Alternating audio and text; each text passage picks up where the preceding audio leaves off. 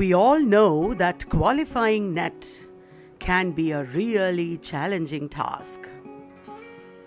Some of us are very good in our main subject, but many students struggle in the general paper on teaching and research aptitude, which is the first paper in this exam. Before we jump into paper 1, let's talk about NET a little. Well, most of you are completely aware of this exam. That's why you're here with me. But as a proper ceremony, everything should start from zero. I would like to start with what? So here is our first question. What is NET? From the official website, we get that National Eligibility Test, or NET, determines the eligibility for lectureship and also awards Junior Research Fellowship, or JRF, for Indian nationals in order to ensure minimum standards for the entrance in the teaching profession and research.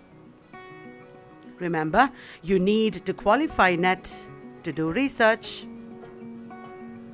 Now we come to the next question. Who? Who conducts this exam? And who is eligible for writing this exam? We will start with the first question. The main body of this exam is decided by the University Grants Commission, which was established under the Act 1956, and whose main objectives are the coordination, determination, and maintenance of standards of university education in India. And it took them 32 years to start NET. Funny, isn't it? The first NET exam happened on 22nd July 1988. In brief, the first JRF 1984, first NET is 1988, common to both eligibility for lectureship and junior research fellowship in 2 parts. That is in December 1989 and in March 1990. At first, NET was conducted by the University Grants Commission. And then the Central Board of Secondary Education, or CBSE. From December 2018, the National Testing Agency is conducting the National Eligibility Test. Now it is being conducted in an online mode instead of offline, and it is called a CBT, or computer-based test. Now we come to another who. Who is eligible for writing this exam? People with 55% marks for the general category and 50% marks for others in master's degree program. That is the first criterion. Secondly, they should appear in the subject of their post-graduation only. So if you qualify these 2 criteria, we go on to the next question. When? So the answer to this question is unclear due to this pandemic right now. But as per the press release by the Government of India, the exam would be conducted twice a year in the months of June and December. So let's talk about the pattern of the exam. Well, this test consists of 2 papers. Both the papers will consist of objective type multiple choice questions. You have to take the 2 papers on the same day, and there will be no break between the 2 papers. Paper 1 will have 50 multiple choice questions containing 100 marks, and paper 2 will have 100 multiple choice questions consisting of 200 marks. So altogether 300 marks and 150 questions. You get 180 minutes or 3 hours to solve them. I guess the introduction to the exam is now done. Shall we bounce back to our paper 1? Yes or no? Yes. As we began this introduction, I had said that some of us would be good in paper 1, but some of us would not be. Well, paper 1 plays a huge role in determining your success in this exam. Most students don't pay attention to paper 1 and they do not try to score very high marks in this paper. They think qualifying with minimum marks is enough for them. And they completely rely on their main subject, that is paper 2. It really did not make a difference in the past. But as the competition for clearing NET has grown tremendously, you need to pay more attention to paper 1 as well. Right now, this exam is attended by so many students from different subjects that it makes it a really big challenge to qualify. Suppose you secure over 70% in paper 2, but you fail to get very high marks in paper 1. Then your chances of qualifying NET are very less. That is the reason you should pay more attention to paper 1 and give equal importance to paper 1. See, the syllabus of paper 1 is not very vast. It is clearly spelled out what areas you'll get questions from. So the chances of getting higher marks are actually more in paper 1, whereas paper 2 is quite vast. Ask yourself this question again. How far does paper 1 decide my success? You will find that it really matters. You have 10 units from different topics in this paper, and they will ask 5 questions from each unit. That's quite straightforward. It tells you how many chances you have to obtain very high marks. Let's talk about each unit one by one. In Unit 1, we have Teaching Aptitude. You need natural thinking to answer a few questions, which include things like teaching objective, its concepts, teaching characteristics. Well, this unit also includes learner characteristics and their level of understanding and the factors involved in learning and teaching. In this unit, we also have methods of teaching, both teacher-centered and learner-centered.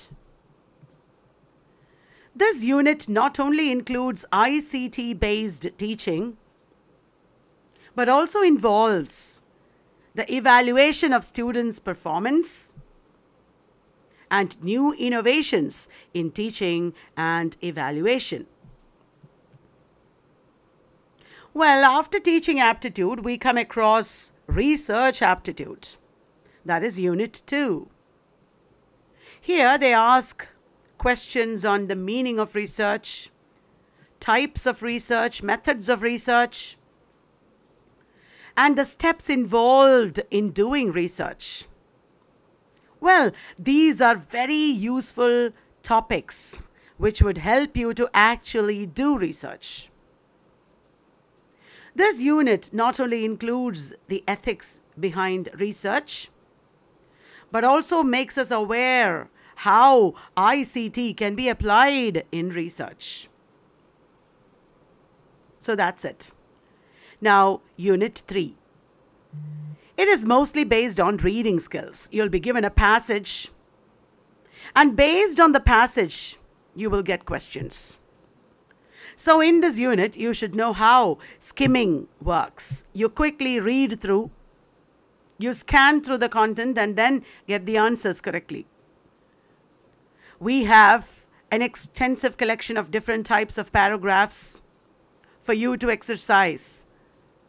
And you will have tremendous experience in comprehension of passages in our rapid fire program. Unit 4 is based completely on communication skills. You will be getting at least 1 or 2 questions on its meaning, its types and characteristics. If you have looked at the previous year's questions, you will see that they frequently ask about effective communication, both verbal and non-verbal, and the huge role it plays in teaching. And you will certainly see one question about the barriers in effective communication. There are so many ways to communicate in the modern era of social networking. So no wonder they have included mass media and society also in this unit. Next, in order to test your IQ level, they have included mathematical reasoning and aptitude. That is Unit 5. Here, they mostly ask for number and letter series and their codes and relationships. You will be also asked questions on profit and loss, fraction, ratio, time and distance, etc. This unit can consume time for preparation, but it gives you a solid advantage to score high marks because the level of the questions is actually very easy. Next, we move on to Unit 6.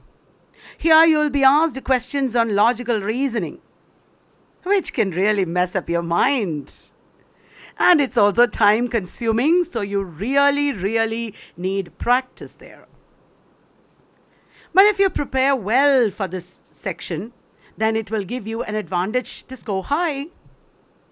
This unit has some really interesting topics as well, like the structure of an argument and its fallacies. You will get questions based on Venn diagrams, Indian logic, and the types of reasoning such as deductive and inductive. We will be thoroughly discussing this unit in our Paper 1 course. We have not only extensive reading material on Paper 1, but also have a huge bank of questions which can be accessed in our rapid fire program. Unit 7 is more or less about graphical representation of data. You must have seen questions in previous year papers. They give a table full of data and information, and based on that, they ask questions. You will most probably get 3 to 4 questions based on the table.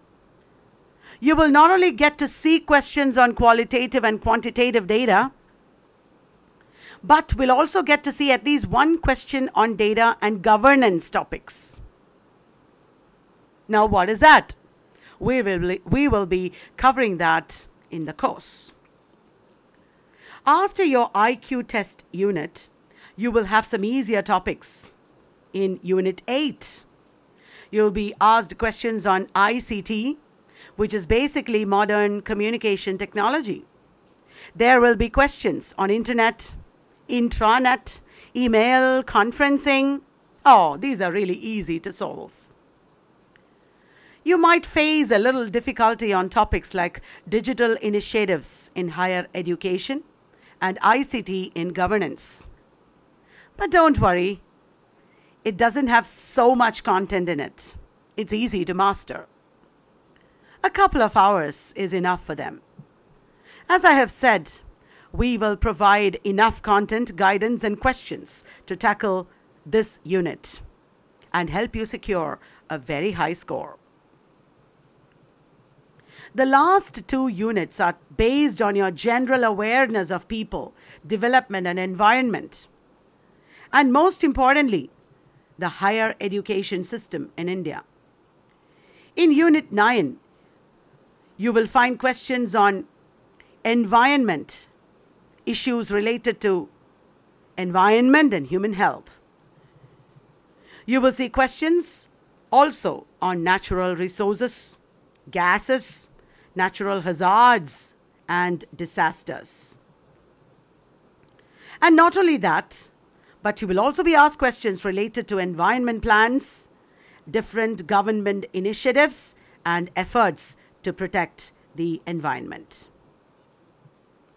Last but not the least, we have Unit 10, based on the higher education system in India. These questions are mostly related to establishment of different educational bodies and policies in India.